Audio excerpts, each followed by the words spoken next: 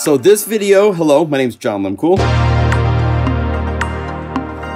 This is going to be a video exploring the 2 libraries I have released for Wavestate.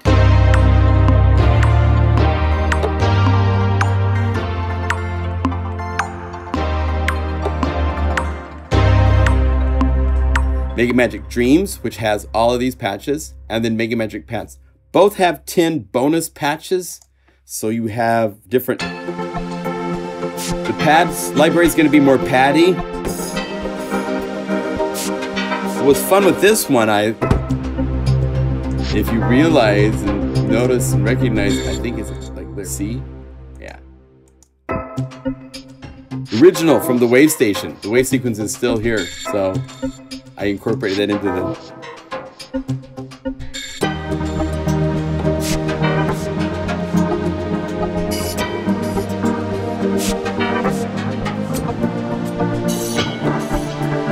Right? So anyway, these 2 libraries are available from my website. I will pop that up so you... It's PlugInGuru.com. And I have both MegaMagic Dreams and MegaMagic Pads available. So these 2 libraries, I'm going to explain how to get them to load between what you use with Sample Builder and what you use within the Editor Librarian program. So let's do this. I'm going to actually delete all of this so that if we go for collection, see that's the category that I have here. That groups everything by collection. And I can say all the MegaMagic from here to here. Right click and say delete. Boom. Collections are gone. We'll come back to that in a minute. To start with, you need to get the samples loaded. So we'll go over here to the sample builder and say open bank. And this depends on what library you've purchased. There's 3 available from the desktop. You can see there's Dreams, MegaMagic Dreams, MegaMagic Pads, or the MegaMagic Dreams and Pads bundle. If you do the bundle, it combines all the samples from Dreams and Pads into a single file.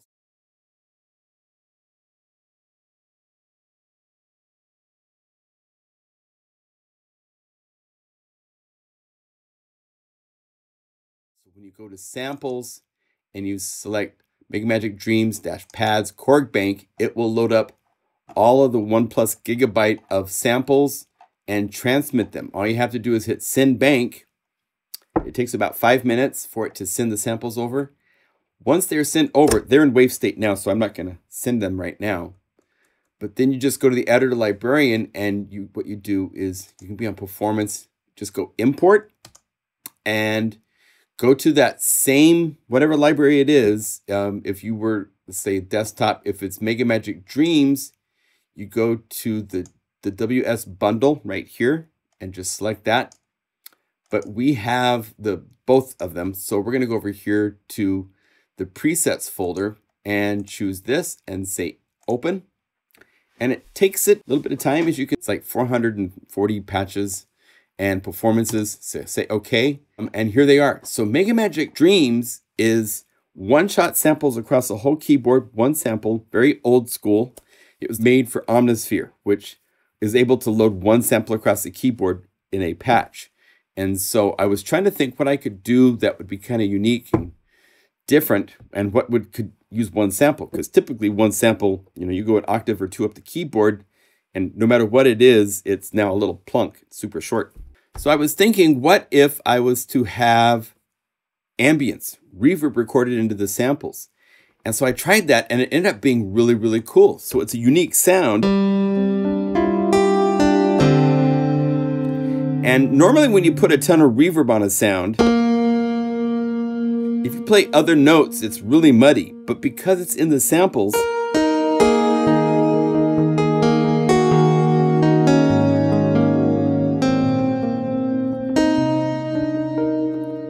it's a whole unique thing unto itself. So there's all sorts of experiments with all sorts of...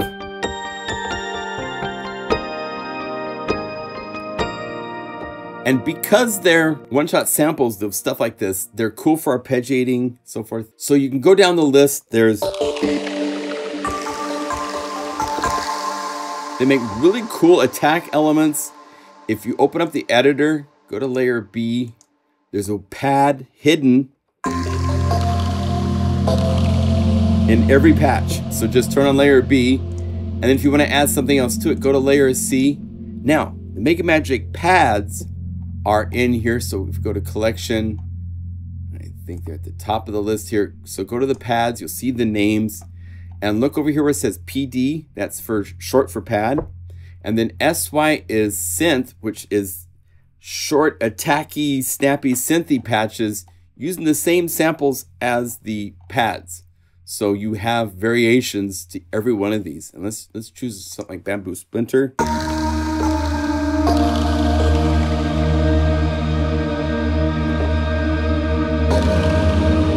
And to make it more interesting, you can do fun things like bring down the mix and add an LFO to this.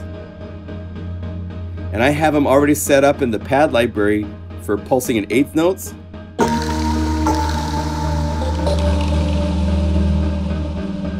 That's really nice. There's something unique and different, right? So these things are all incorporated in there. You've got the ability in the patches. I have 8 knobs assigned for the pads, 4 knobs for the Dreams library. So for MegaMagic Dreams, let's go to this view so you can see the top row isn't assigned, but the second row is attack, decay, release,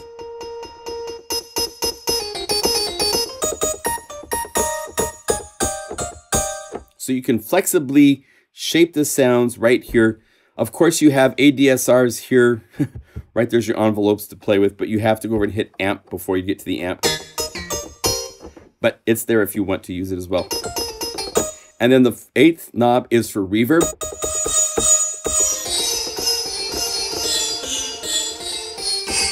And I'll show you something really quick. It's kind of fun. Let's hit the editor page. If you go to the effects or any of these things that have a knob, if you select it, like hit edit, you can even go in here to like reverb time. If you select this, notice that it pops up here as something that you can add a modulation source to. Let's just use this one here. And you can assign it to a pro edit, like reverb 1. Let's give it a full range. And then let's have this. So this way, this is now the size, and you can hit plus and assign this to be set to that 8th knob, right? So now I have it, so it's changing reverb size as well as mix. So I can start short, right? And now when I move knob 8, let's go to this and bring up this range. As you can see, the little orange light, it's moving, so that means I have more range now.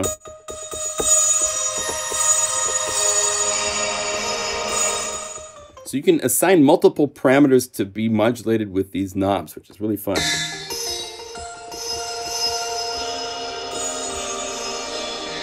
Right? So there's all sorts of cool things with the MegaMagic Dreams library. More percussive-y. Everything fades out because they're all like 8 to 10 seconds of reverb.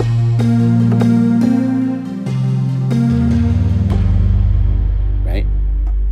Even keyboard sounds are really cool. Even the organs and so forth do fade out.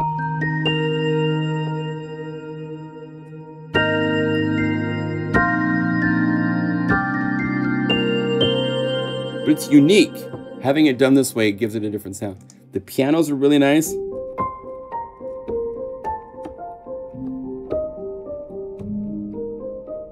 One sample for the whole keyboard for piano.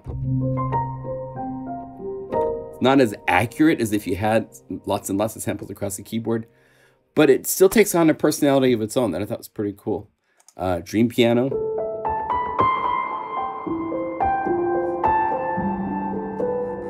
And again, hit editor, go to layer B and turn it on, and it's a pad.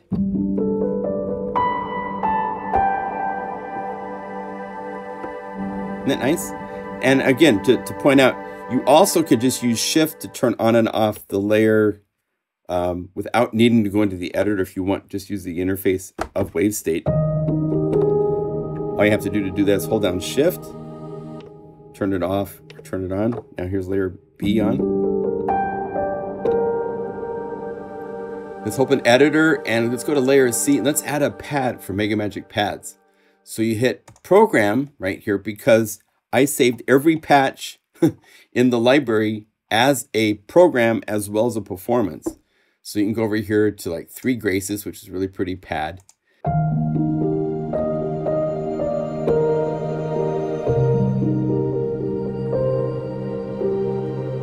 So it's nice and pretty. And again, you can turn the parts off by just holding down Shift and turn them off if you want. Say I modified this and I wanted to save it. All I have to do is hit Command S, and that will save this performance. Or you could use Command Shift S, and that's save as new performance. And you could call it this with a plus sign or something like that because you've done a modification to it. And that way, Dream Piano now shows up both in its original form and its modified form.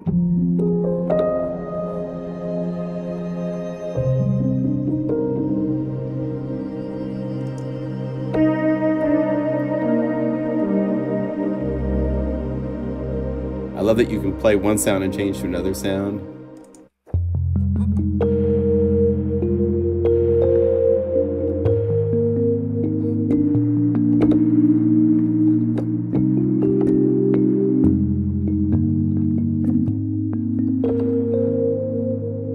Then there's a whole lot of string and synth patches that are really fun.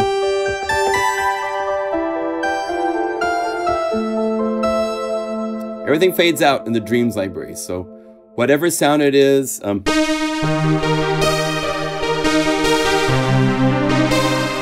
these are sounds from my modular synth over here, Maxwell.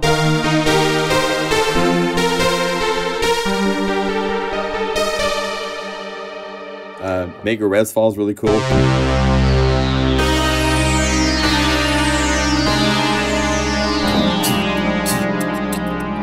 For 80s pop type song. Okay, so I think there's 104 different samples in the MegaMagic Dreams library, plus 10 bonus performances that do all sorts of really nice.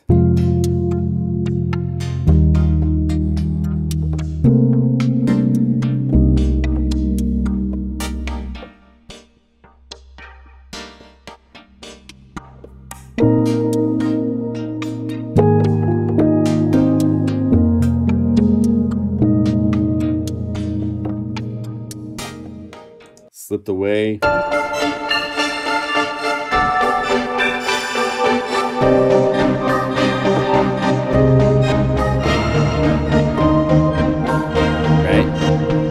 And then MegaMagic Pads is just incredibly beautiful pads.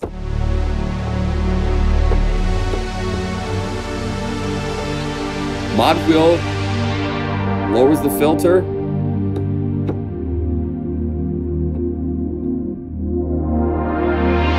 And again, there's 8 knobs. So knob 1 does an octave thing. Knob 2 is filter pulse. Knob 3 is amplifier pulse. And it's cool to use the 2 together.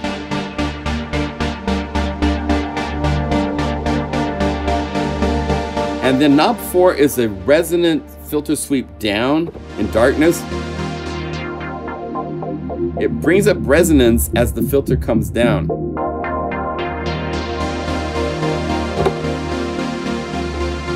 It's a favorite programming trick of mine to bring in resonance as you move the knob, so it's not starting with a high resonant peak that makes the sound all resonant all the time. You just have it come in as you're moving the knob. And then 4, 5, and 6 are for envelope control, and or 5, 6, 7, and then 8 for reverb. So tons of reverb or no reverb. Some of the samples have ambience recorded into them. I layered 2, 3 different software synthesizers when I made these pad sounds like 6, 7 years ago. Battleborn has been used on more dance and techno tracks than I can count because it's just got this great, it's like that perfect unison. You know, the super saw wave.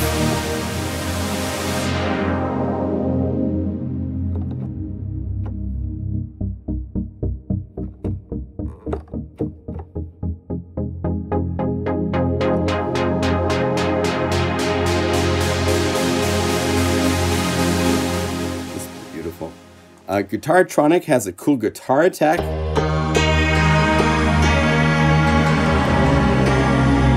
And then Guitar 2, version 2, has no attack. Just a pad.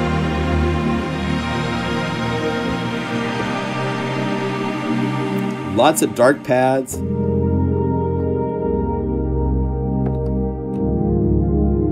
There's actually pastoral warmth for a sad day. There's not enough character spaces to put the full name in.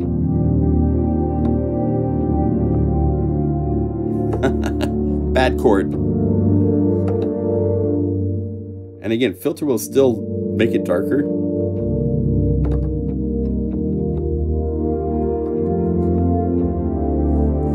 Another thing that's nice with Wavestate is you can play chords and then use the octave up and down.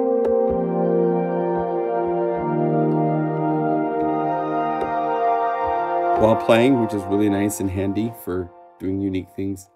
Anyway, there's so many nice pads. You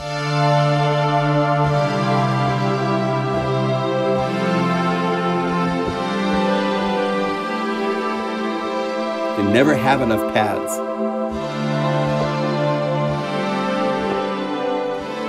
So there's even strings.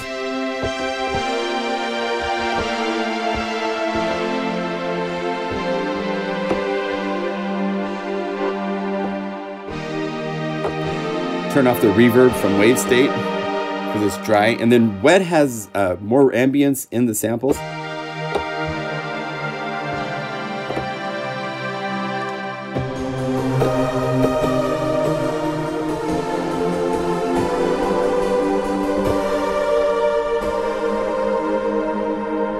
And here's Simple.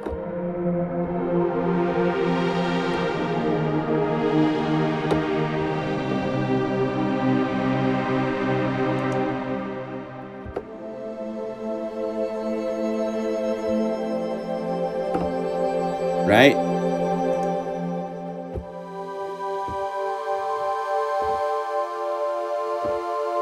And the World's Divided is big and massive.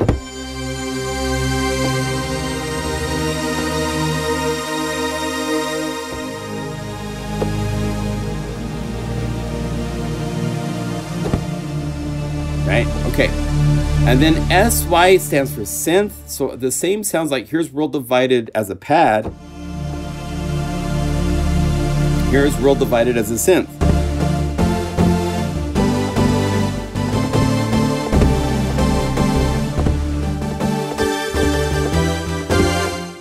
There's a really nice pitch envelope you could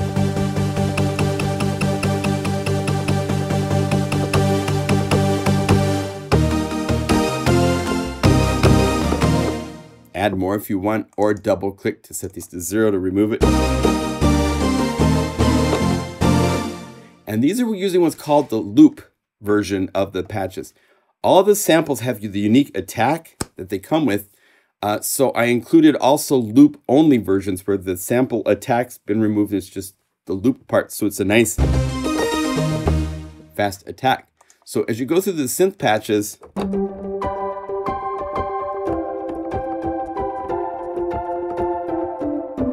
if you make the attack slow, then it comes back to a nice slow pad. But these can go to a fast attack. You can't get that from the full samples because I kept the slow, unique attack of each of the pads in with the originals. But all the synth patches, nice.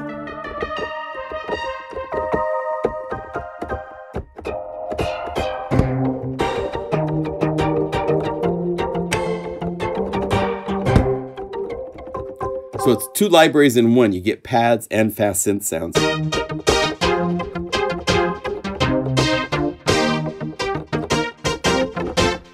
because the Wavestate's velocity is just so fun to play with, some of these have like all sorts of...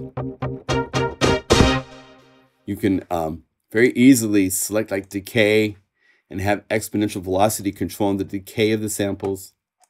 So I have it happening so that it starts really short. As you play harder, you even see the envelopes change shape. Fun stuff like that. So that's the two libraries, and you can get them as a bundle or you can buy them individually, and they're available at my website, PlugInGuru.com. And yeah, enjoy.